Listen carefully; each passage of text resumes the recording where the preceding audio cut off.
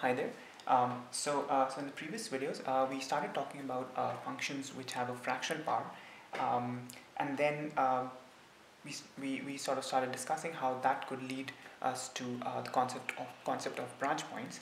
So in this short video, let's look at what a branch point is somewhat more formally, and then in subsequent videos, let's apply it to the mapping that we have been considering before, and then we'll see how to work with such multi-valued functions and extract single value branches from those functions that we can actually work with. So what exactly is a branch point of a mapping? Let's just look at that in this particular video. So let's say you have the z-plane and the image w plane. So this is the z-plane and this is the w plane.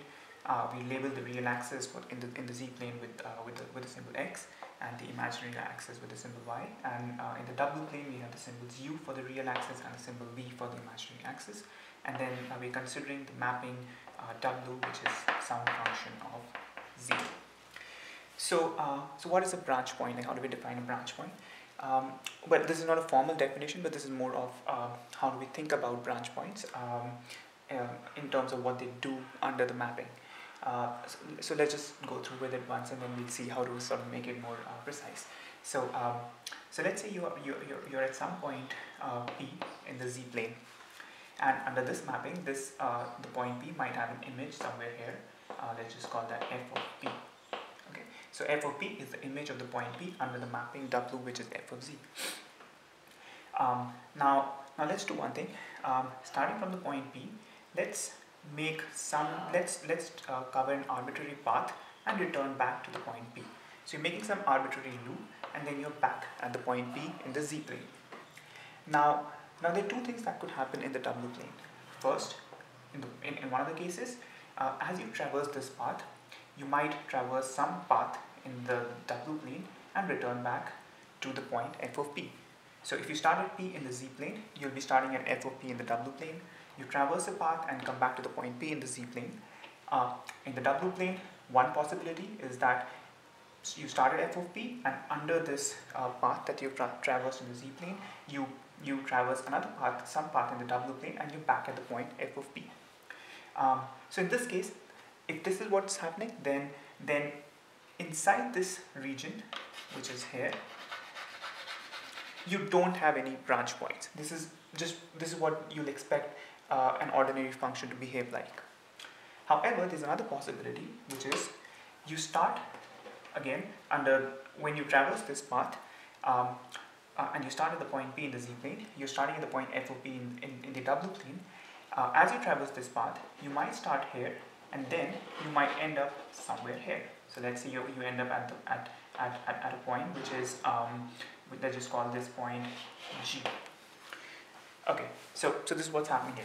You're starting at the point P in the z-plane, you traverse a path and come back to the point P.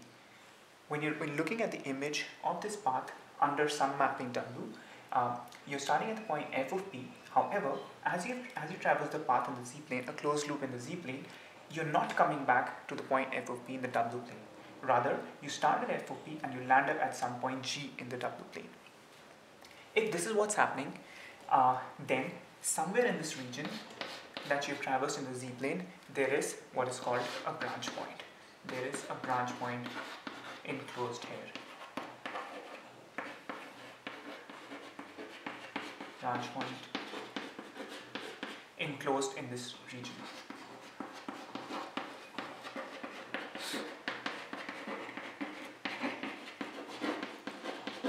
However, if as you traverse a closed loop, let's say starting at point P and coming back to the point P, you do in the W plane, you start at the point f of P and you do return to the point f of P.